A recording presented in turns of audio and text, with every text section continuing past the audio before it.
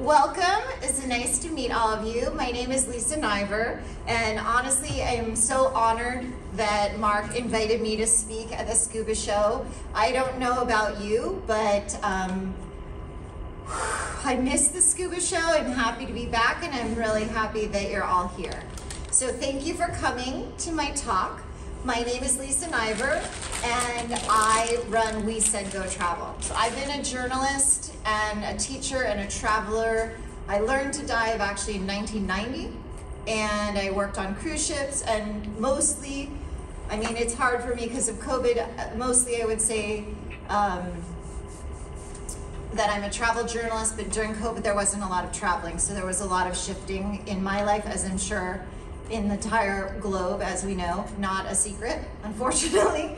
But one of the things that I remember learning the most in 1990 when I learned to dive was everybody was talking about plan your dive and dive your plan, because we really didn't have so many computers to use. We had tables and you had to figure everything out. And that really, really stuck with me, and it's been a good life lesson for me about how to select reasonable risk. You know, we were always talking with the dive tables, you don't want to go into deco and how many minutes do you have? And it was a lot of figuring out, and those steps of figuring things out have really helped me and served me well in all of my different trips and all of my different travel careers, which I have had quite a few of. And Mark and I talked about what to talk about for this talk, that people need some help sometimes to get out of their comfort zone.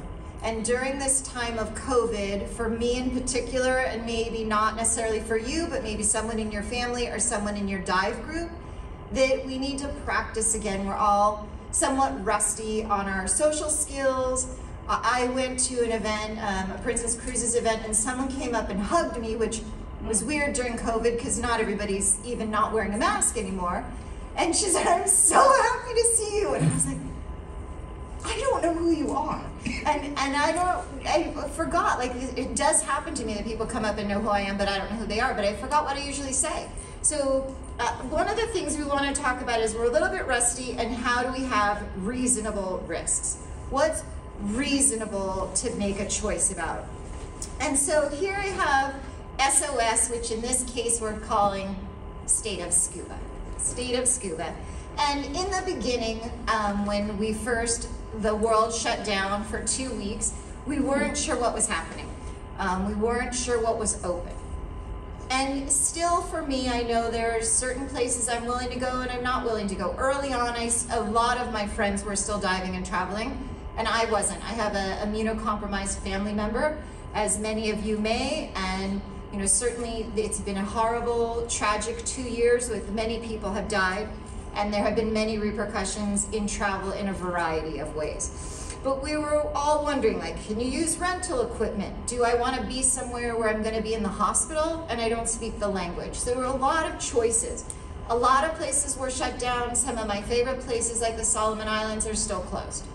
The Tahiti's open. Fiji's fully open. Mexico has always mostly been open. Bonaire didn't have flights, but you could kind of get there if you could figure out how to take the puddle jumper. So the state of scuba has evolved, but I think for myself and maybe some of you, we haven't completely caught up with how do we feel about where we're going. And I just want to let you know I've taken hundreds of flights. Over my lifetime, I've spent literally years at sea. I worked for Princess, Royal Caribbean, and Renaissance.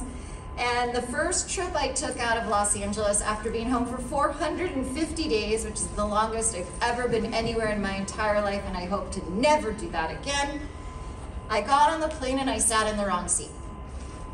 And the flight attendant came up to me, which is odd, and started chatting with me, which I guess was checking out how smart I was and if I was paying attention, and explained to me I was in the wrong seat.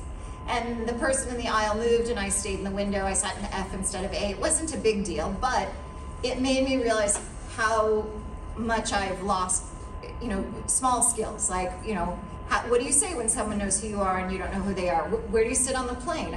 I also, I don't know, it might have taken me just a tiniest bit longer to pack. I'm just saying, I might have had all the wrong things in my bag, but these are skills. And one of the things that we talked about with this talk is, could I share some steps and some skills of how do we get back out there?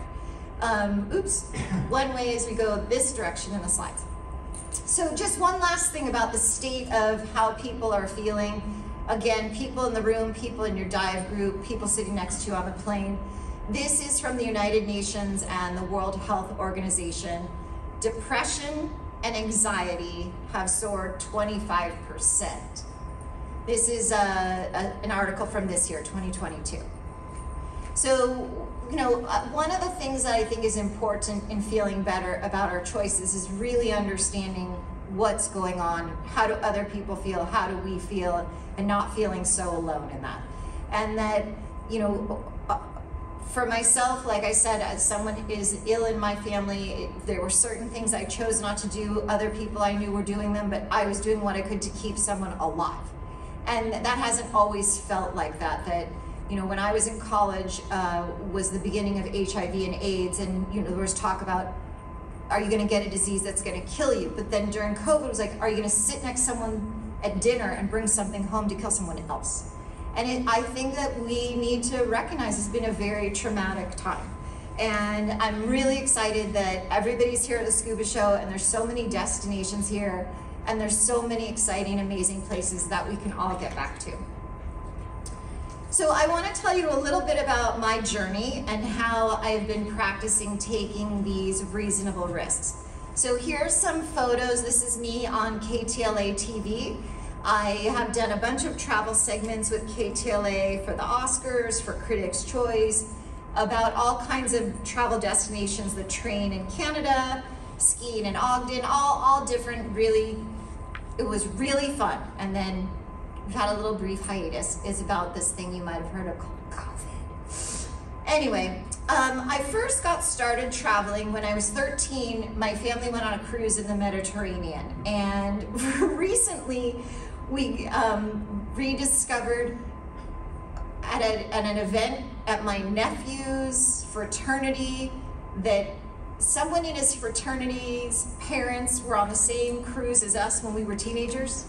That's how small a world it is. You can find the people that you went on a cruise with long before Facebook at a fraternity party in college, even though you're old. So anyway, went on this cruise. I traveled all over the Mediterranean, and it was amazing to me because I felt like my history books came to life.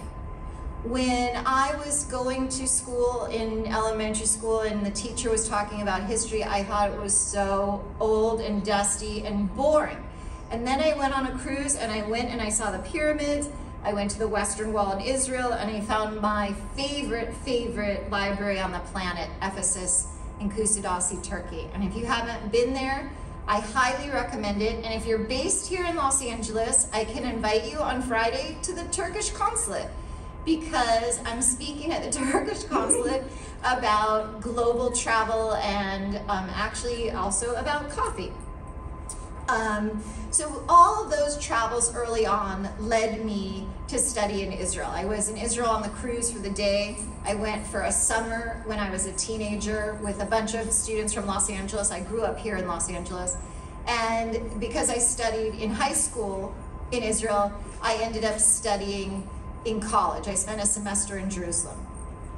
And all of that has led me more and more into more travel. My sister always asks me, haven't you been everywhere you want to go? It's like, no, it's the most amazing thing. When you go to this one place, you find out, oh, there's this other place kind of like it, but a little bit different. I really want to go there next. And all of that eventually led me to scuba.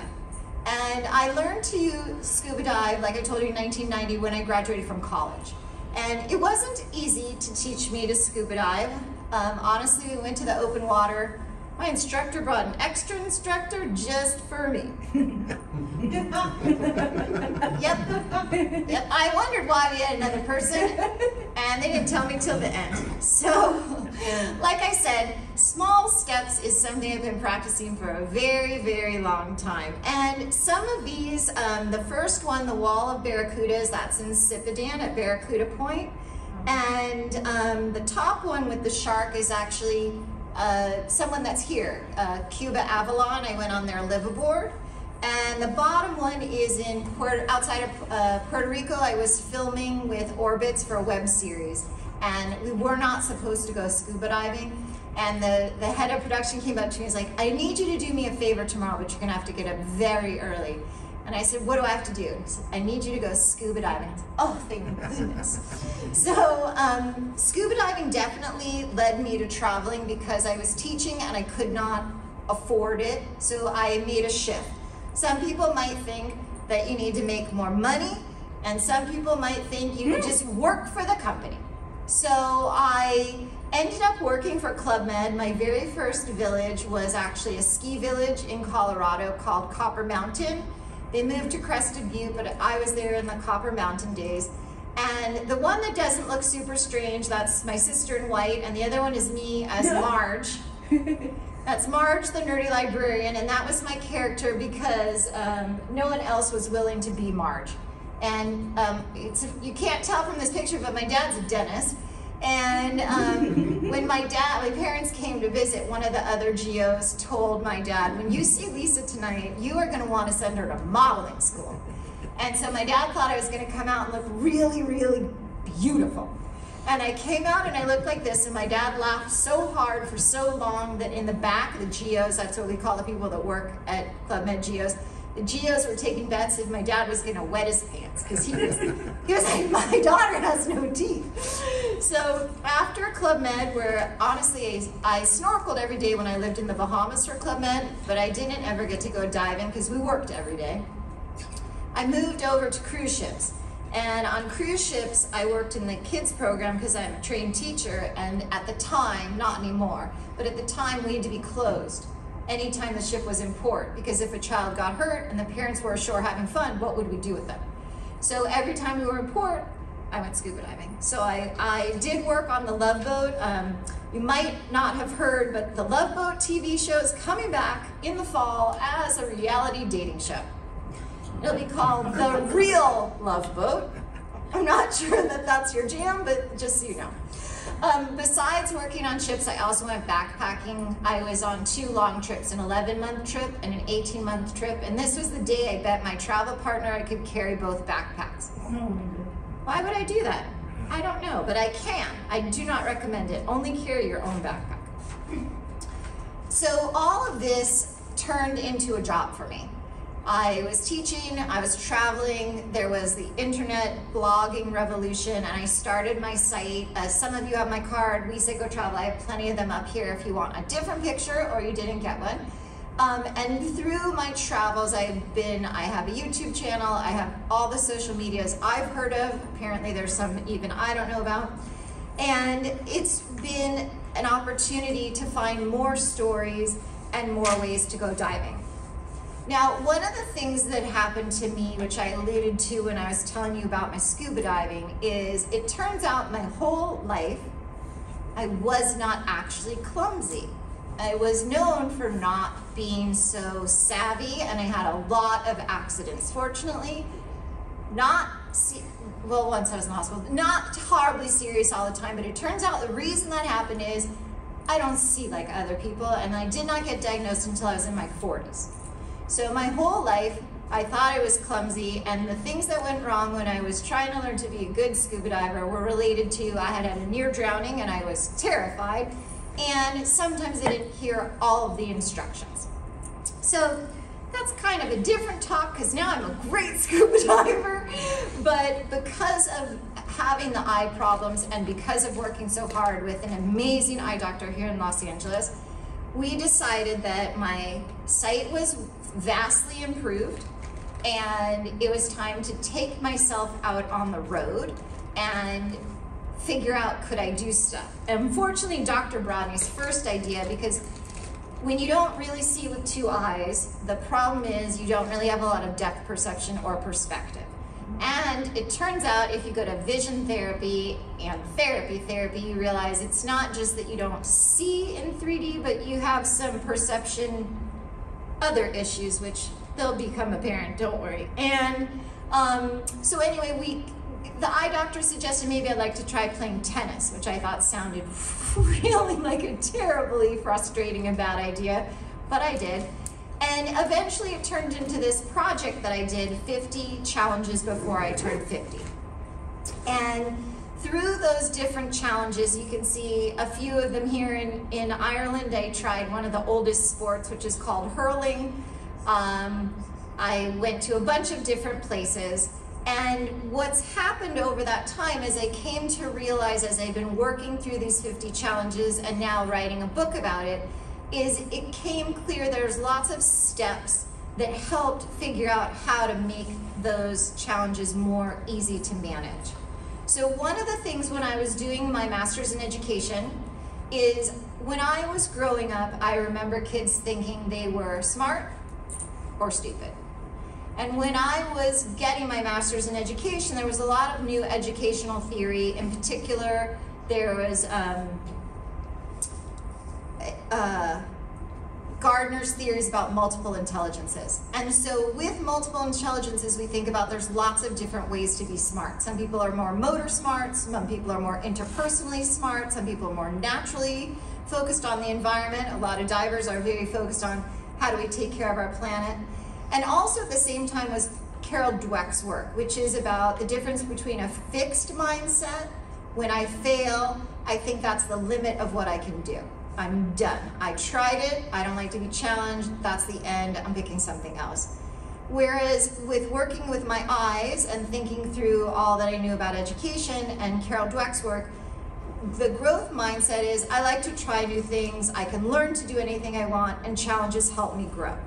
So I have worked very hard to see failure as an opportunity to grow. And certainly if I heard pivot one more time in the first few months after we started safer at home and COVID, I thought I might throw up, but that is what I have had to do. You know, I wrote a lot during the last 2 years about books and technology more than travel because that's what I had as an opportunity. And so you can see here, this is a list of permissions. And I brought you some of these to think about. And maybe, would you, oh, Jeff, would you mind just passing, there's a bunch of these in here if you want to take one or take several. And these are, I thought would be helpful when we're thinking about, you can just hand the envelope, you don't have to walk all the way around, Jeff, but thank you. Pass it back. Sometimes it's really hard to try something new, and how do we get started? So the thing I want to give you is some tips of what has helped me, and I thought these permission slips that I found gave some good examples of how to get started. So first I want to read you this quote from Mark Twain. The secret of getting ahead is getting started.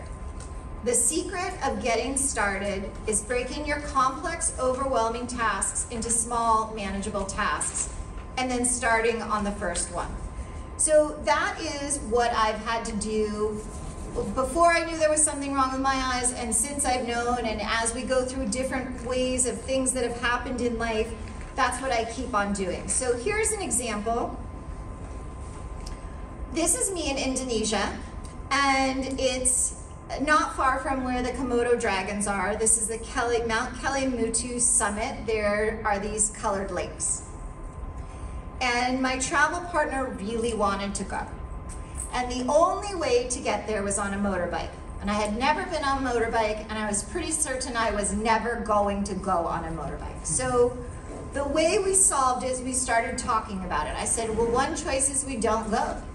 And that wasn't a good choice. And one choice we asked, could we walk there? Could we go in a car? And it turned out the only way to go was on the motorbike. So then we talked about I could wear a helmet, they could go slow, and in the end I did go, and it was an incredible day. But what really helped me was evaluating why it was so upsetting and what were the choices, and was there another way that I could make it work.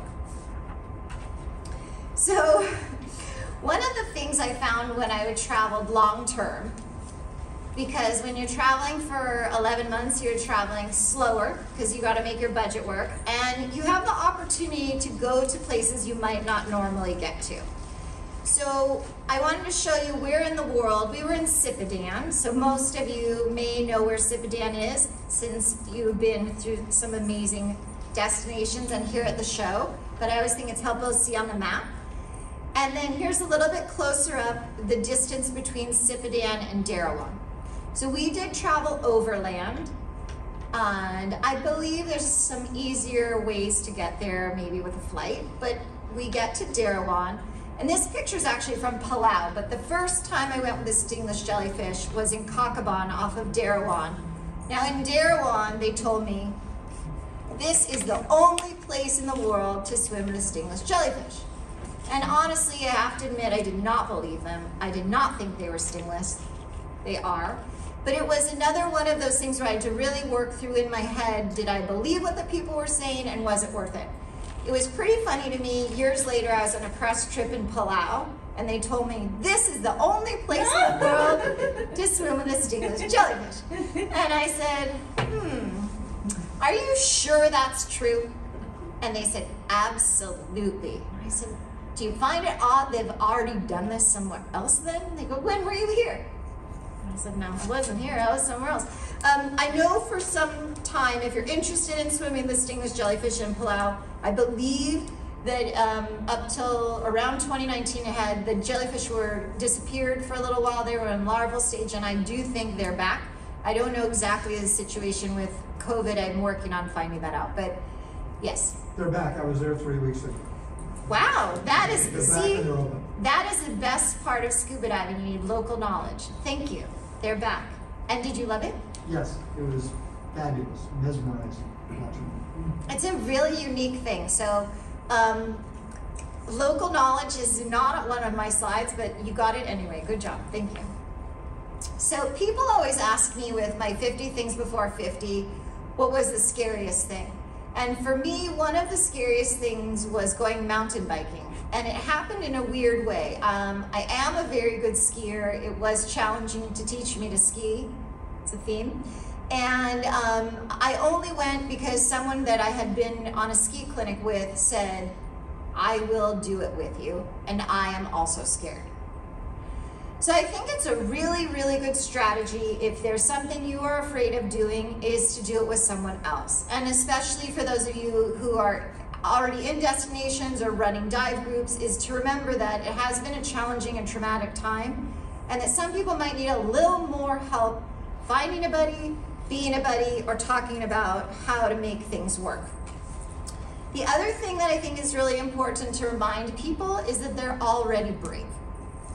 All of us that are divers do something kind of insane. We breathe underwater.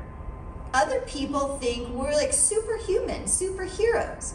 So I think that's really helpful. And I can tell you for myself, I got invited to go on the Olympic bobsled. You can actually go on the Olympic bobsled in Park City, Utah. It's one of 2 in the world that are open to well, I shouldn't say non-athletes, but you know that you're not going to be a future Olympian. You're not practicing. So what happened for me, I don't know if this will go. Okay, so I was in Park City skiing, and my Lyft driver brought me over to the bobsled, and I said, you know what, I don't think I'm going to go. And he was a former military vet, and he knew that day I skied with someone who was blind. And he said to me, are you serious?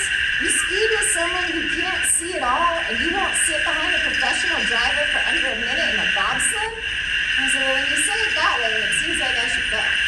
And so I did go. It's very fast. It's fun. And here's what happened afterwards. Oh my God, that was amazing. I want to go again. So good. Thank you, Brett. My mom loves you. I live.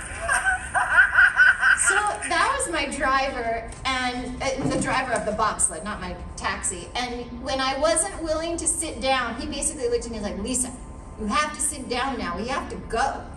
And I said, my mom's going to be really upset if I die today. He said, I've done this 3,000 times. You're not going to die today. And so it was good perspective for me to think about this woman I skied with. She does not like to be called visually impaired. She likes to be called blind. Her name's Jennifer. I wrote a story about her for Sierra Club. I've had lots of opportunities to work with people with different abilities. I've written a lot about accessible travel. I've skied with a wounded warrior. I interviewed a teenager with spina bifida, but I could only interview her in the chairlift going up because I never saw her on the slope. She just waited for me at the bottom. She's like, you're so slow. I'm like, no, you're so fast. She's going to be in the Paralympics, so she's, you know, a committed speed skier. But the thing that I learned, obviously, you know, I had good perspective from my driver about, you know, everybody has different abilities. They weren't asking me to drive the bobsled. But the other thing that I've learned over time is everyone is afraid of something. And I learned this skydiving, which was my 50th challenge. And like I said, the mountain biking for me was harder because the mountain bike, you could fall down. And the skydiving, obviously you could fall down, but you're attached to somebody else. It's really their fault. So you just have to listen to them. So that made me feel a little less afraid, although jumping out of a perfectly well-maintained airplane was something I never thought I'd ever do. I did not think that seemed like something I would do, but I did it. And what happened, this is at Go Jump Oceanside in San Diego, or La Jolla. If you're interested and you live near Oceanside, I highly recommend it. They're an amazing operation. But when I got there, the clouds came in. And so we had a 2-hour hold. So I had to wait there for 2 hours thinking about my choices. And I was thinking it was not a good choice. But I was talking with the guides and all these people that have spent their life training to jump out of perfectly well-maintained airplanes on purpose. And he said, you know, why are you here and what are you doing? And we talked about my 50 things, and I had just been with ProDive, who are upstairs, ProDive International. I went to shark school. And I went scuba diving with the bull sharks. And this guy who jumps out of planes for a living said to me, oh no, that is too scary. I was like, wait a minute, you're scared of sharks? He said, yes, I'm even sometimes afraid just to go swimming in the ocean. And I went into my whole shark school information about, you know, more people die by the human bite in New York than sharks in the whole world. And I had all my facts from class. And it was something very memorable to me, that everyone is afraid of something, and most people are afraid of things that are new. You know, maybe the first time you saw a shark on a dive, you didn't feel as chill as you might feel the 12th time or the 100th time, or depending on which buddy you're with. So that really helped me. And it was something after doing 50 different challenges that was really interesting. The other thing that I think is really important in diving off the COVID rest is remembering what makes you happy, what's your incentive. And my dad says that I have a PhD, and if you don't ask, you don't get.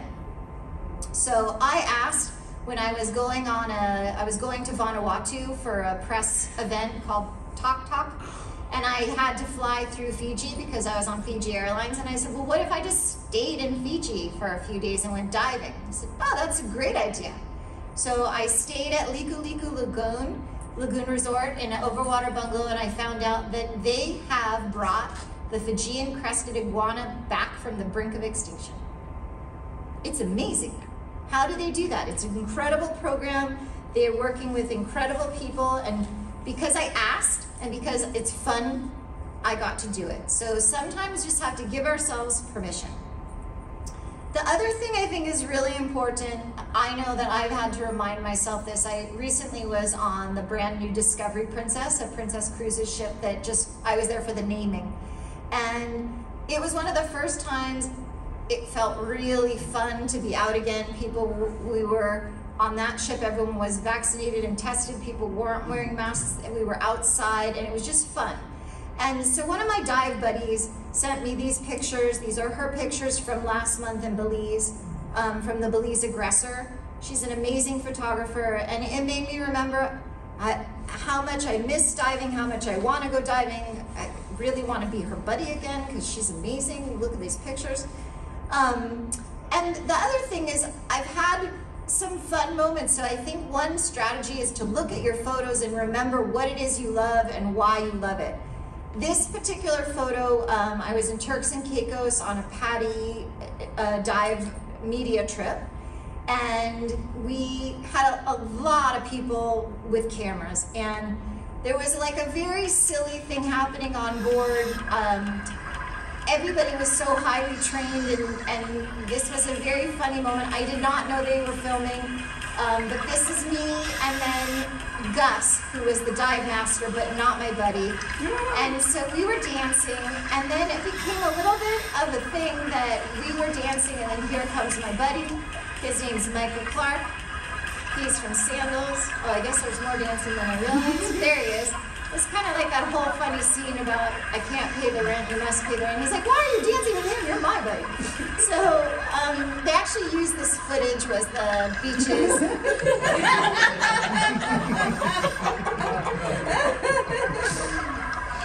And he was like, don't you dance with him anymore, you're my buddy. So that was the, and Erica, she's here today from Patty. This was, the beaches used this footage for International Women's Dive Day because we just were having such a good time. And I do think for myself and other people, it's important to remember that we get to have fun, and we happen to have this amazing, some of us it's a career, some of it's a hobby, but we all together can play in the water. So I just wanted to bring together some of my suggestions.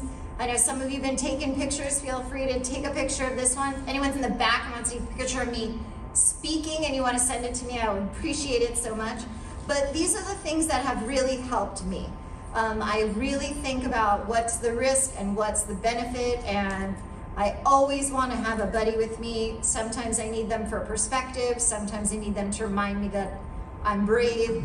I try not to steal any of their gear. But thinking about how do you plan your day, how do you dive your plan, what's your year like, and to remember to have fun. And one thing that I find, I started out as a teacher. And so one thing I always like to remind people of is reasonable risks. I know for myself, I personally have had issues where people have been on my social media and I had some problems. So I don't really Instagram, I Insta later. So I just like to always remind people when I have the opportunity to think about what information are you giving out about yourself, where you are, and how findable are you. And when you're traveling internationally, to always know where you are. We used to give the advice on the cruise ship when I was traveling on the ship in Asia. People would leave the ship with a piece of paper written in the local language how to get back to where you are. So, we all have been practicing over the last however long it's been for you, to be carrying our COVID cards. We always carry our passports, our dive cards, but also just to be really cognizant about what information are you giving out, how findable are you, how findable do you want to be, and just my little public service announcement. A little bit about how to find me is on social media. You can find me on everything as Lisa Niver. I also have We Said Go Travel, but I'm working on a book. It's a memoir right now. It's called Brave-ish: 1 Breakup, 6 Continents, and Feeling Fearless After 50. So most of the social media I'm using now is Lisa Niver. And I'm also working towards, I'm going to be part of a travel accelerator course building, and my class right now is called So You Want to Be a Travel Writer, aka How Do I Get a Free Trip? Because that's a question I get asked the most. How can I travel like you? So, like I said, I have on YouTube, I'm over 1.5 million views. I have this website. I just sold another story this week to Wired, and if you're based in Los Angeles, I'm speaking at the Turkish consulate on Friday. I can tell you how to show up at that. And I really so appreciate, like I said, that you're all here, and I'm happy to take any questions, or if anyone wants to talk about their permission slips, I'm open to that too. But thank you so much for being here, and I hope you all get out and go diving.